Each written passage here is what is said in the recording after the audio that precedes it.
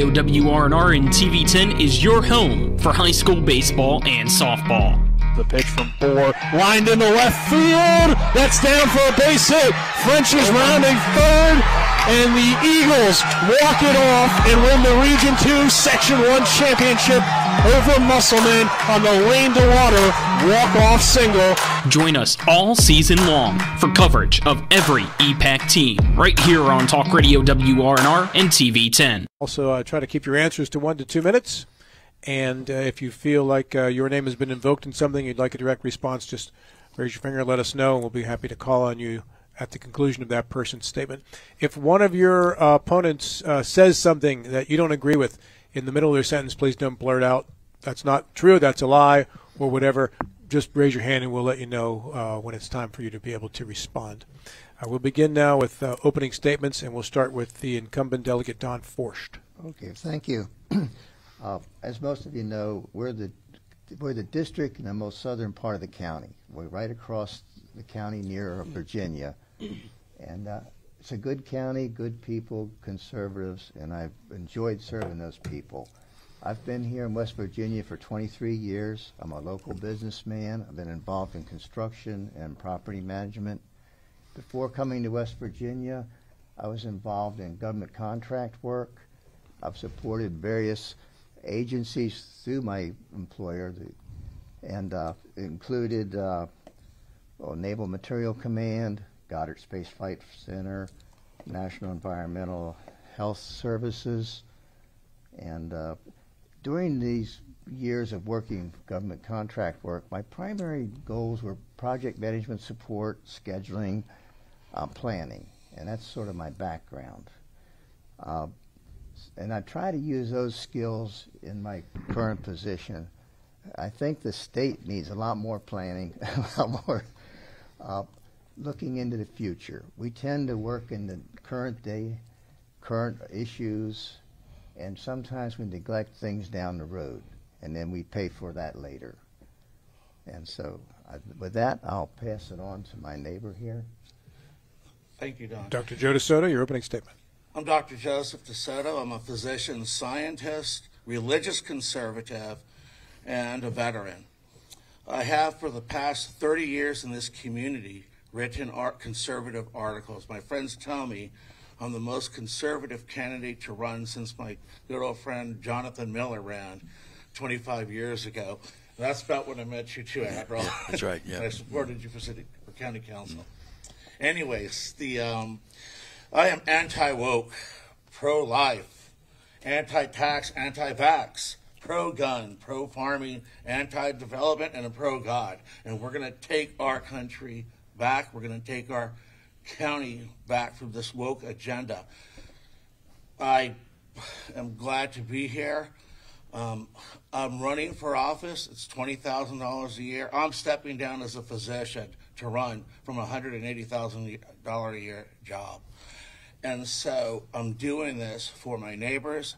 I'm doing this for the county. Riding for 30 years hasn't been enough. We're going into the wrong direction, and I will not change my views that I've had since I was a child. Thank you. Tammy, yes. Hi. But thank you for having me here this morning. This is a great opportunity for the voters of the district to get to know each one of us. I'm a lifelong resident of the South Berkeley area farm family. I graduated from Musselman High School in 1997 and joined the fire department as a volunteer.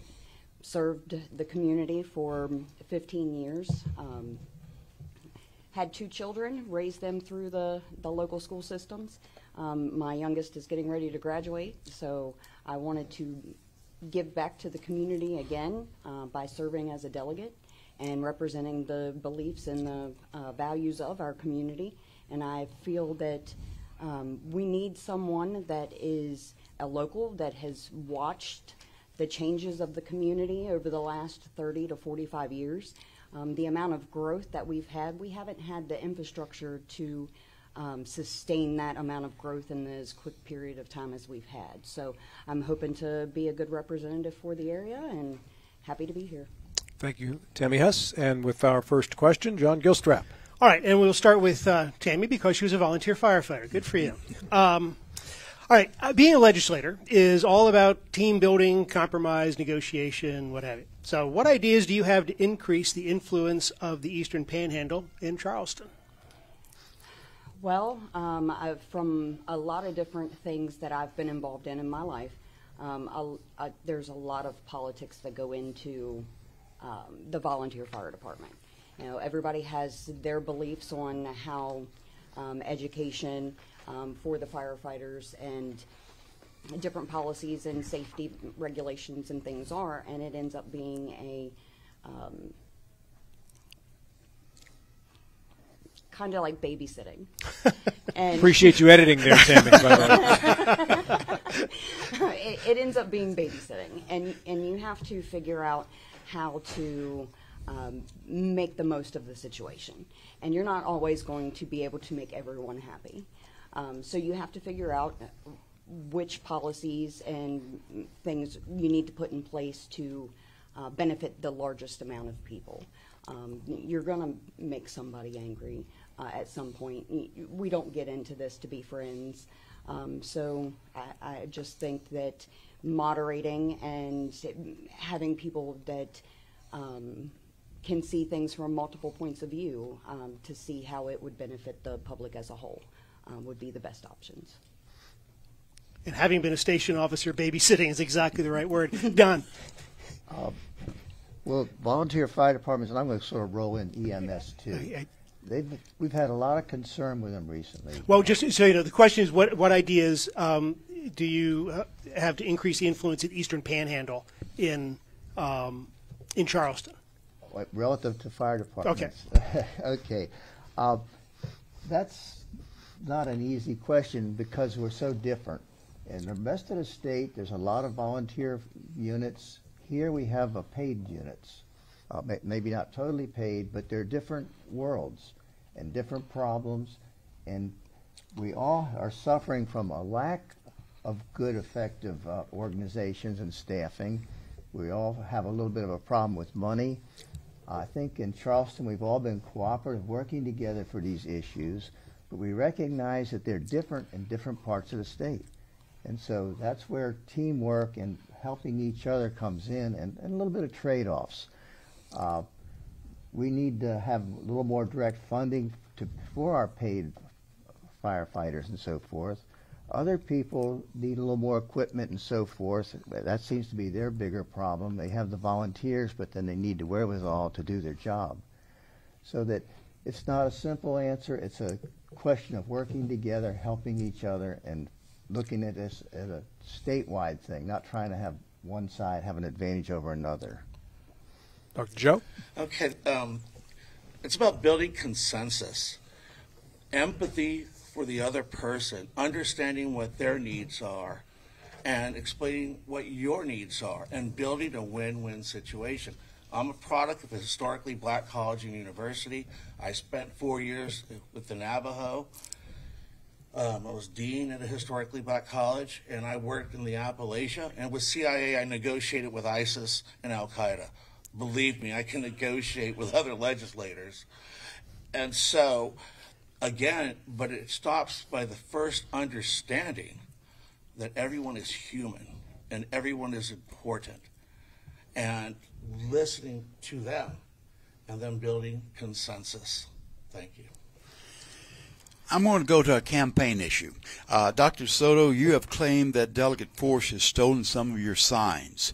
What is the evidence that you have for this? I was at McDonald's, and I was told this by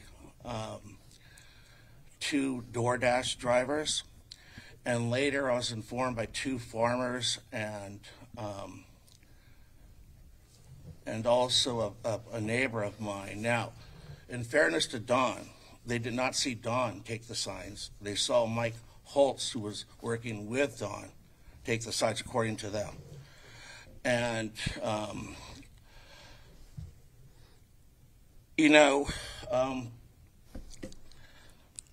I've known Don for a while. He's not a bad person.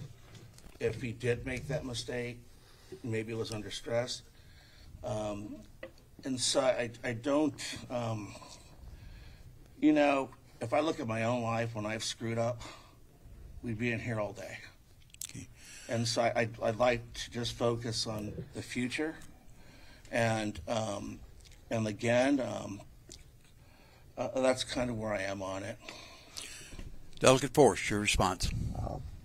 Talk into your mic, Don, if you don't mind. Okay. My response is it absolutely didn't happen. I know Mike didn't do it. Mike, I've known him for years. He's man of integrity. Say that correctly. I don't have the time to get involved in childish things, running around. I don't know when this supposedly happened or where, but it's nonsense. And it's hearsay. If my opponent here stated it correctly, people telling these things who probably don't even know me. How would they know me or Mike? It's all crazy, and it's never happened. As far as I know, me or any of the people who work with me have never touched one of his signs. Joe? The individuals who witnessed this identified a photo lineup of the individual I'm talking about from the state police. Bill, next question. Ms. Hess, do you want to wade into this? I would love to. I can say that I have a personal experience with my signs being taken, and I know who the individual was. There was a sign of someone else put on my family's property without their permission. My family removed that sign. Whose sign was it, Tammy? Mr. DeSoto's. And my family put my signs up. Within 5 days, my sign was removed, and his sign was returned to that location. Mr. DeSoto's sign? Yes. So again, his sign was removed, and my sign was put back up. I hire high school kids to put up my signs. I normally don't do them myself, and I don't even know where Tammy lives. Next question, Bill. Now Well, actually, John, I think Signgate has been solved. It's an interesting discussion, Rob. The word woke has come up probably more times in the last 2 days than I've heard in a while. In the most recent legislative session, the House took up a number of socially charged bills. We've addressed transgender labeling, school library books, requirements for school children to view certain movies that dealt with procreation and abortion. It's kind of a two-part question. Is this something that these kinds of socially charged issues, is this a good way for the legislature to be spending its time? And when serving in the legislature, are there issues that are important to you to make sure that it gets driven through to become law? And I guess, Joe, we'll start with you. I'm a religious conservative, and it's absolutely important. I think transgenderism is an abomination, and I think it's a mental illness. Anyone who thinks it's okay to chemically castrate a 2-year-old has mental problems, and it's absolutely important. The gender dysphoria exception turned the anti-trans into a pro-trans bill, and it's outrageous and it's morally disgusting. It is important. As far as abortion, I see no difference in abortion than sacrifice of the child to the idol of Molech. And so these are important. How we got here, I don't know. That said, there's other important issues like education. I went to the Musselman High School. There's not one book of science, not one book on social science, not one book on math in their library. And so taking it from the other angle, they don't even have the right tools in there for them to learn. And the third thing on education, and this, I've been a dean at a college, is we need standards. In Jefferson County, they no longer test. Over here, testing's 3% of the grade. So how do we know what they've learned? Is over here Berkeley County, Joe? I think it's 3 to 5%. No, is that what you meant by over here, Berkeley County? Oh, yes, Okay. sir.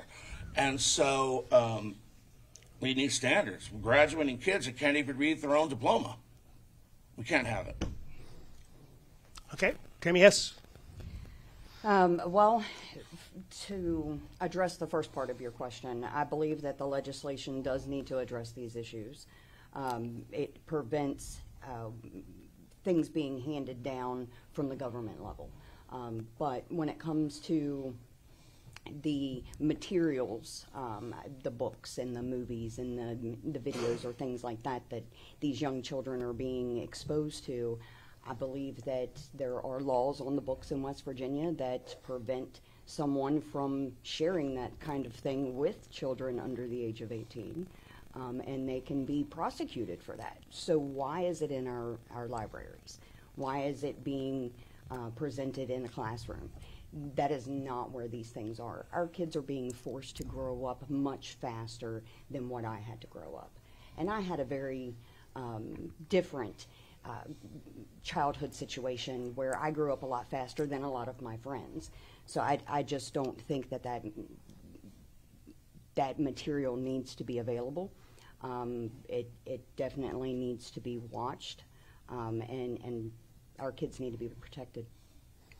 Delegate Forrest. The woke issues and so forth, they're important. We need to stand. Don, could you talk into your microphone? I'm sorry. Spend time on it. We're sent there to reflect our community and represent our people, and community values are part of what our job is. When our constituents are upset about these things or wants us to do something to help control them, that's our responsibility and job to respond. We did spend a fair amount of time on that last session. It was not easy because they're not easy things to define or not easy to enforce or to put into law. We've had some success, but not as much as we'd hoped for. We'll probably tackle it again next session. But I think we all agree, I think Tammy said it very elegantly, that we don't want these things in school. And we've tried to pass laws. Just the librarian thing, it was amazing how much controversy that stirred up, how much they accused the legislatures of against librarians, wanting to put them in jail, on and on and on. Nobody bothered to read the law that we were proposing. It said if they knowingly do it, they would be liable. If it accidentally happened or they didn't realize it was pornography in the middle of some book, that was not a crime. That was not punishable. Only if they knowingly put something there that kids had access to. And that was a little disappointing that people twisted that around and tried to work against what we were doing when we were there just trying to help protect the community values. Question is, I think, has been asked to every candidate for either the Senate or the delegate is, in Berkeley County, would you support home rule for Berkeley County? We'll start with Ms. Hess. I think that there needs to be a lot of checks and balances. There needs to be a lot of transparency. I believe that those put into positions to govern us should be able to protect their citizens and voters however they feel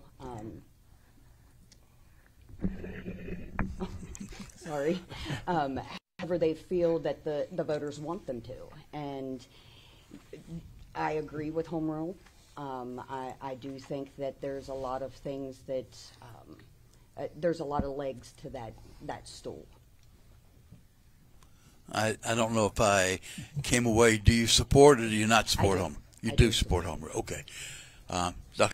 I'm going to have to disagree with the people that came before me and after, and this is why. Devil's in the details. Home rule in California led to gun confiscation, not under my watch. Home rule in California led to property confiscation, not under my watch. Home rule led to increased taxes, not under my watch.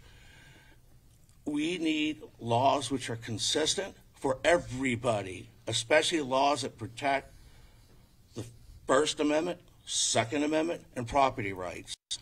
And we can't have a county council increasing taxes and going off the deep end, doing those things which I said could happen because they've happened elsewhere.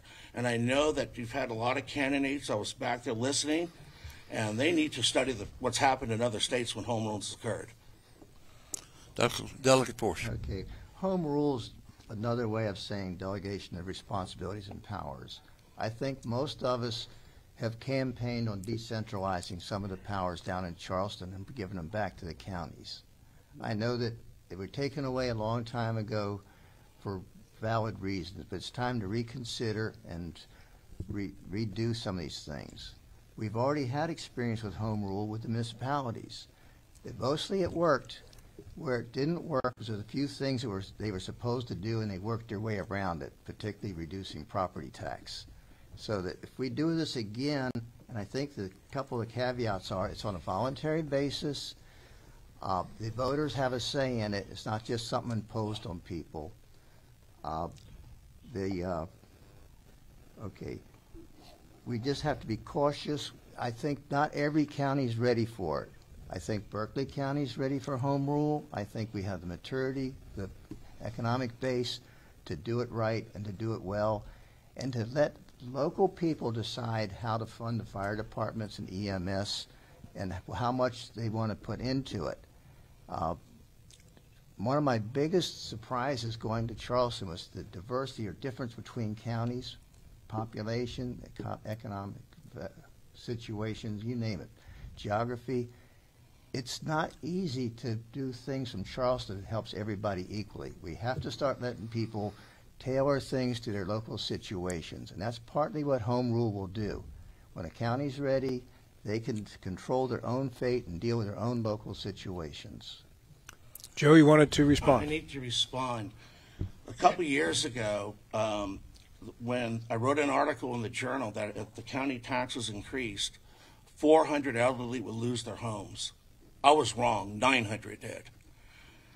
Right now, the county is considering another 1.5% tax increase. How many people are going to lose their homes? How many of our elderly are on fixed incomes? And so my concern is I want to protect those who have no protection and who are the most vulnerable. And that's our elderly on fixed income and our children in our schools. You say the county's contemplating increasing taxes by 1.5%? That's what I've heard. Do you have any evidence of this? I've not heard that. I've just read on some news and then by word of mouth. I hope I am wrong. I hope that what they're saying is not true, because there is a lot of false information. But as I sit here, if you were to ask me, I think it is true, because I also read that the school board's coming up with another, in addition to the county tax. It's actually, school board's coming up with another levy. Oh, and my opponent, Don, in a public meeting said he would support a county tax. And that was at the Republican Club meeting. Don? So that's where I heard from it, too. Delegate Forrest, do you have a response to that? I think I need to be qualified more. Could you care to say what tax I was talking about or what situation? From what I understood, and it's by word of mouth. Well, you were there. I thought you heard it. No, someone told me who was there who said that you supported in public another county tax. And I've heard it from 3 different sources from people that were there. Okay. Do you want to wait in this, Miss S? Smart. Well, and if that's the case, then I want to tell the camera that you're against any new county tax. I am against us imposing taxes on a county. I think the county people, we give them the authority to do it themselves if their population concurs with it and votes with it and agrees So with it. I just as a clarification in regards to home rule, is the position you're for home rules so long as the counties don't do something you don't agree with? Is that what your feelings on home rule would be, Tammy, Joe, and Don? I'm against home rule at this point because in California, you don't want it at all. Tammy, I got you, Joe. I got you. Taxes, Tam, H no. I got you, Tammy. Home rule does not override state legislation. It only returns more control of the money to the local municipalities. All right. There are a lot of legs to it and a lot of different ways that it can be initiated. So depending on what it would be used for, I would be for it. if it is to impose greater taxes for salaries, no, I'm not for that. And Don? Okay. The draft legislation said that the counties would have authority to add up to 1% sales tax. It didn't say how much it had to be or if they had to even do it. It's just that they have the authority to do it. That was in the proposal. And so where these other numbers came from. Qualification, I think it also said with a public referendum, yes, didn't it? Okay. Yes, so the people would basically do it to themselves. Nobody's doing it to them. Gotcha. Now, I'm going to move to closing statements, and these will be 1 to 2 minutes. Joe, we will start with you, and then Tammy, and then Delegate Forrest. Well, yesterday I was noted that the Freedom Caucus, Constitutional Conservatives, endorsed me. I've been writing in the Journal and other newspapers for 30 years. I haven't changed. I'm ultra conservative. My friends say I'm to the right of Attila the Hun. Not on all things, but I have 3 doctorates. I've had a life, and now, I have always been anti-woke, anti-tax, pro-gun. I'm a benefactor life member. Donated $20,000 to NRA. I've always been the same person I am now, except now I have gray hair on my face, and I don't recognize myself when I look in the mirror. But other than that, I am the same person I have been for 30 years, and I'm not going to change my view. If someone puts a gun to my head, they're going to have to shoot me. I will fight for the average person. I have my entire life, and nothing's going to change it. And I follow the Constitution, but I follow God's Word. God's Word. And I follow the Bible, and I believe that's the Word of God, and I will not deviate. Thank you. Thank you, Joe DeSoto. Tammy Hess. Not really sure how to follow that up, but I'm Tammy Hess. I'm running for District 91 delegate. I love West Virginia. I love the community that I live in, that I grew up in, that I have raised my family in. I have dedicated my life to serving the South Berkeley community in one form or another, whether it was in the fire department, serving in PTAs, helping out with my children's sports teams, in classrooms. Being raised on a farm, I was given a set of values and morals that I feel that need to be represented for our communities, and I'm looking forward to being that person to do it. So I ask for your vote on May 14th to be the delegate for District 91. And now the incumbent, Delegate Don Forrest. Okay, hi, I'm Don Forrest. I stand on my record. I stand behind or ahead of, I guess, some of the endorsements I had. Endorsements for last session are just coming out. So far, Life has supported me, NRA, Medical Freedom, one of the 2 power companies in the state, one of the law firms, but more are coming. We're all going to get some endorsements, I'm sure. But I feel that I represent the community, that we've done a lot, and I guess what we haven't stressed is the good things we have done. I'm totally for economic development. I feel when the economy comes up, everything else comes up. Jobs are there. I think jobs have been mentioned in earlier things today. With jobs coming up, that means people are better off. Families don't fight over money anymore. They can have time to do things with kids. You can have time for entertainment. The economy is the foundation of everything in our state. We've experienced a downturn. We've been, well, not me. Some of you have been through the really nasty years. We're slowly building back, and we're starting to gain momentum. And so I'm happy to be part of that. We've fixed a lot of problems. We've fixed the jail problems. They're under control.